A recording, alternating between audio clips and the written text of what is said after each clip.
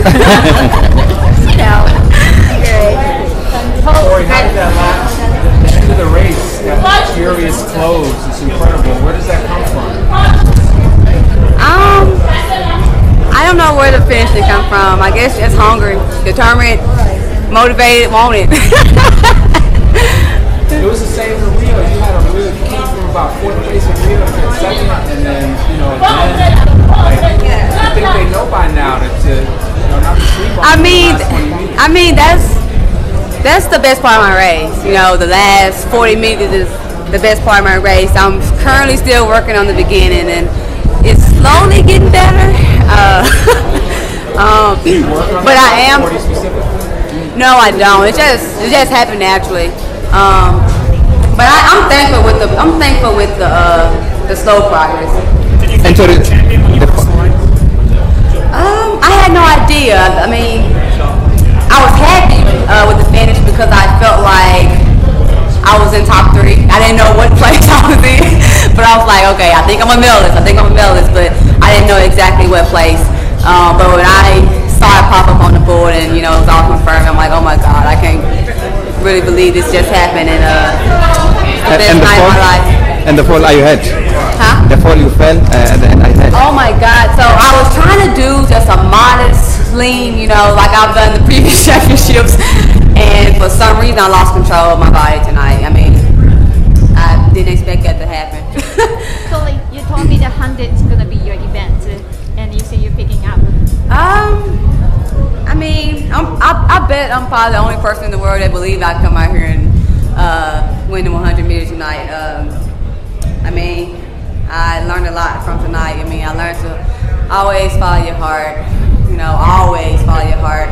I mean, I think the rest of the world was telling me, "Oh my God, why are you choosing the 100 over the 200?" I'm like, this is how I'm feeling. This is the event that I want to be the world champion in, and it happened tonight. If I told Tori Bowie, the long jumper in college, that she'd be the 100 champion, did you think as far back then that you would be the champion? Way back then, heck no.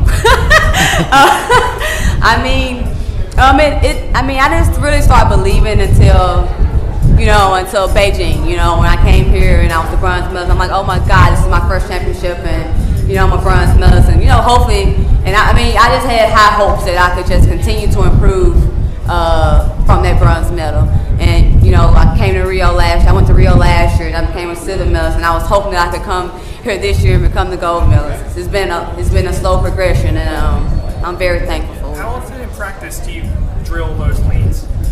Never. You don't work on lean? I don't work on lean at all. Never have worked on the lean. It just happened naturally. I'm telling you, it just comes from instinct, and it just comes from just wanting it so bad. And I mean, that's the only thing I had left. I mean, I ran my heart out. Do you want to dedicate this to your grandma?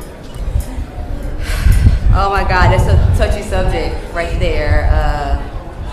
But yeah, I'm pretty sure she's watching me. I'm pretty sure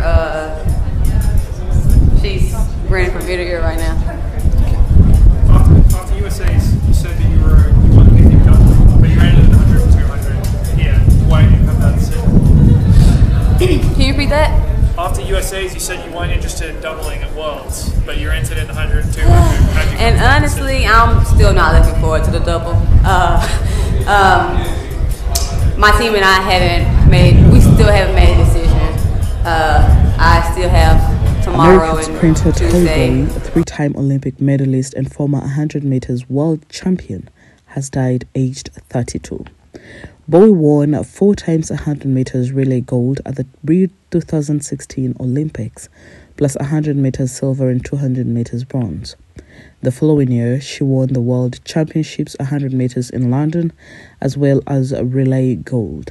USA Track and Field said Bowie's impact on the sport is immeasurable, adding she'll be greatly missed. Bowie was born on August 27, 1990.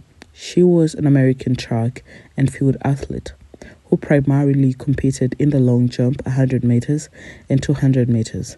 She had a personal record of 6.95 meters.